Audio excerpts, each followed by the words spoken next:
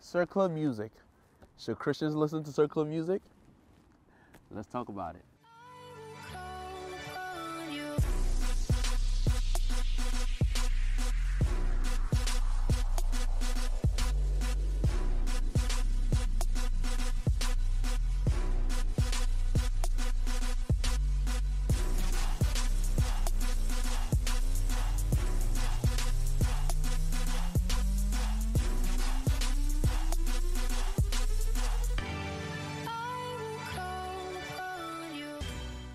Hey CK fam, this is your boy CliffordAKyei here. As you all can see by the title of this video, should Christians listen to circular music? Listen, this is a huge topic that a lot of believers literally want to know, and I know that because I asked you guys on my social media this week, and I asked you guys, so what should this week's video be about?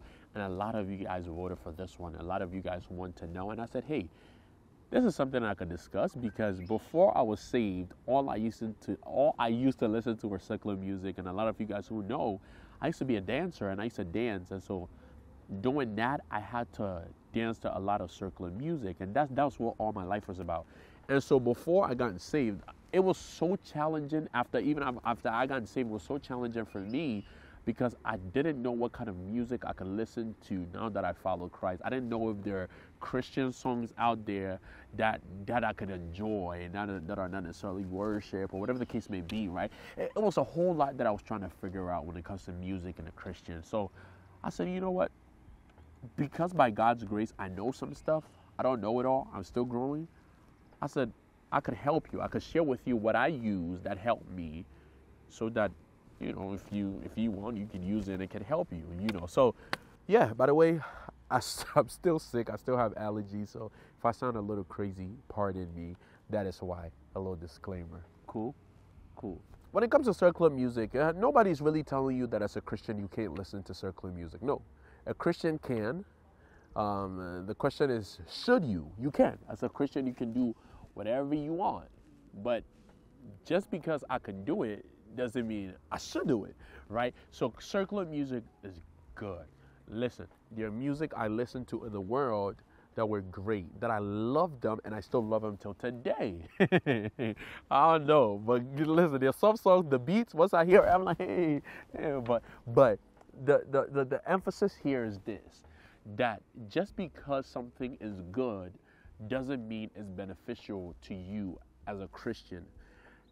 Now, you have a lot of people who may debate this. No, I should listen to that. No. This is what sets us apart as believers, right? And so it may be good. We're not saying that it's not good, but it may not be beneficial. And how do we know it's not beneficial? We're going to get into that, right? So first, we must understand that whatever we listen to, right, whatever we allow into our ears, right, goes into our heart. So whatever we hear affects our heart. Whatever we see affects our heart. Whatever we say or we listen to, it affects our heart. So when we listen to that, it goes into our heart. Whatever goes into our heart then affects our actions.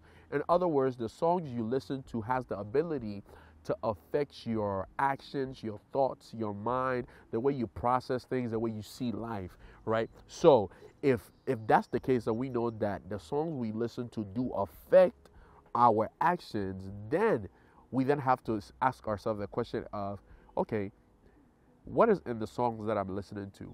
And how can this help me to live the life that Christ expects me to live? Instead of you saying, no, that is worldly music and you shouldn't listen to it, what you should rather focus on is, does this push me to live and look more like Christ?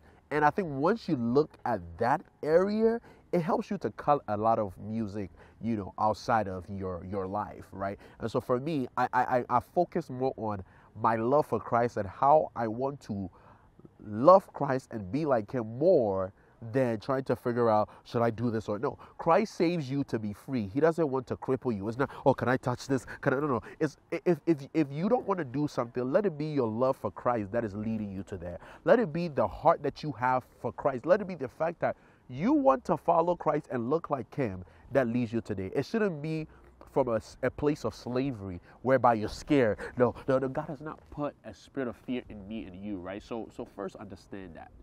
And when you understand that, the next thing that you have to understand It's a scripture that I probably should read to you. In the book of Proverbs chapter 4, verses 23, it says, guard your heart above all else, for it determines the course of life. So like I told you, right, whatever comes into your ears goes into your heart. But then what comes into your heart determines the course of your life, determines your actions. So I have some 3 points or some 3 questions that I want you to kind of ask yourself to then help you to decide if you should listen to secular music or not. And the first question should be that you should ask yourself is, does it bring glory to God? One of the main things we understand that music does is that music in the Bible is used to worship God.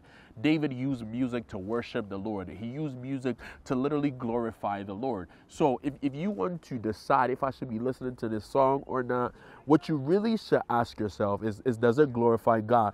Does it point me to God, or does it point me to the enemy? Does it point me to the devil? Does it point me to the things of God, or does it point me to the things of the enemy?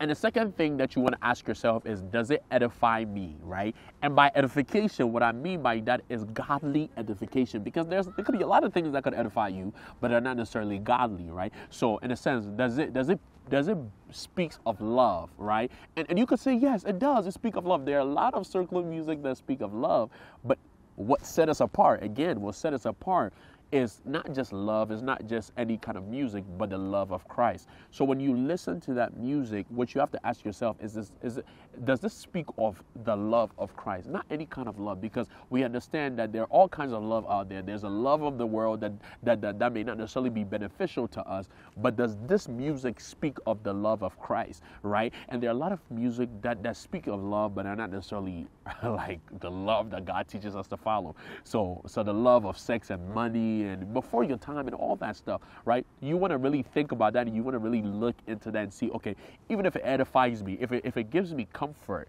right? How is it comforting me? Because a lot of things that comfort you may not be beneficial for you. Like I used to get a lot of comfort from porn. But does that comfort comes from God? No, it doesn't. Right? So does it edify you? And if it does, is that edification the godly edification that you need?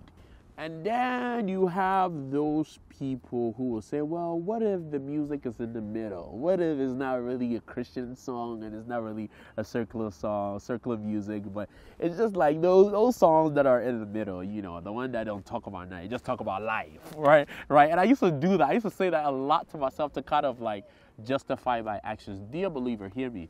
Every time you have to justify something, know that you're not supposed to do it. And it's as simple as that. Every time as believers, we find ourselves justifying, we know we ain't supposed to be doing it.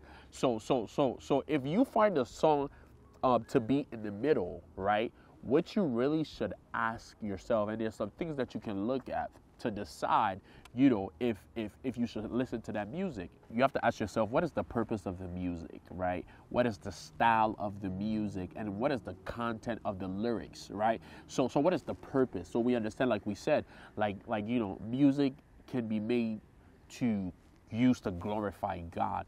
But at the same time, we read in the Bible how David also used music to bring comfort and to soothe the soul of Saul when he was tormented, right? So music can actually do something to your soul, right? And so one of the things you have to ask yourself, what is the purpose? Does the song literally lead me to my God-given purpose? Is it helping me to glorify God? Is it helping me to thank the Lord? Is it helping me to set my mind on God? Or is it helping me to think about something that God doesn't want me to think about? That is something that you have to think about. And number two, what is the style of the music? The Bible don't really talk about a specific style, or if Christian songs should be this way or over. No. It don't matter the style of the music. It don't matter the instruments that is being used. As long as it is being used to glorify God, you can go ahead and listen to it. And then the last one, which is the content of the lyrics, that is what you want to focus on. The words that are being spoken. So every song is made of lyrics, right? Most of the time. And words are powerful. Lyrics are words. And the Bible tells us that life and death is in the power of the tongue. So the words that people are speaking, a lot of the people who make some of these songs out here oftentimes are writing songs from a scary place. They're writing it from a tormented soul or the hurtful place. You want to look at all of that. You know, you want to follow the people who are making the song. What kind of life do they live? The Bible said that you shall know them by their fruit. If their fruit don't match, why follow it? Don't follow it. Don't do it to yourself. So look at the people you're listening to. How do they live? And if how they live is not something that you should be following as a believer, don't listen to their music. And it's so simple. It's so simple. But one thing I will tell you is that allow God to bring you to that place of growth. Allow him to literally bring you to that point of growth. But should Christians listen to secular music? You can. But is it beneficial to you? That is what you want to make sure that you're asking yourself and you're able to answer it. If the song do benefit you, go ahead. If it doesn't, please don't do it. It is not about do's and don'ts. It is not about, shall I listen to this artist and then that artist, and maybe I can listen to that artist but not that artist. No, we are not picking and choosing artists. What we are doing rather is following the love of Christ. And if the love of Christ leads you there, then do it. If it doesn't, don't do it. So I hope this has been helpful. I think I went through all of my notes that I wanted to share. And yeah, I have a scripture for you in the book of Philippians chapter 4, verses 8. It says, "And now, dear brothers and sisters, one final thing. Fix your thoughts on what is true and honorable and right and pure and lovely and admirable. Think about things that are excellent and worthy of praise." So that is another thing that you want to kind of look at. Think of things that are literally pure. The songs that you listen to should be pure and honorable to God and to yourself. So now the question of the week, how to overcome sexual sin. Great question. Well, first thing you have to understand is that your body will not go to any place that your mind has not first been to. So if you are constantly thinking lustfully, chances are you're going to find yourself in a sexual sin. So first, find yourself places that you can go to or people that you can hang around that will encourage you to help your mind stay on Christ, right? Meaning remove yourself from places that does not necessarily help you think of Christ, or people that does not help you think of Christ. And then what you want to do is to be transformed by the renewing of your mind. Get into the Word of God. Soak yourself into the Word of God. Read it. Meditate on it day and night. And as you do that, pray those scriptures. Now, after you've gone through that, what you want to do is to maximize your time by using your time wisely. If you are sitting there doing nothing, chances are the enemy will utilize your time for you. So get busy for God, and whatever it is that you can do for God with your hands, with your life today, pick it up, get yourself up, and serve God. And I think that is one of the best answers I could give you. Maybe I'll do a series or a video on how to overcome sexual sin. But that brings me here today for my video. I hope you guys have enjoyed it. It's getting dark. I have to go home now, but I hope you all have been blessed by it. Let me know if should Christians be listening to secular music. Let me know what your thoughts are in the comment section. But remember that so Bridging the Gap, it is still our year of resurgence. We're still walking in holiness and nothing in the fear of God. And lastly, don't forget to be blessed, be yourself, and be happy. Peace.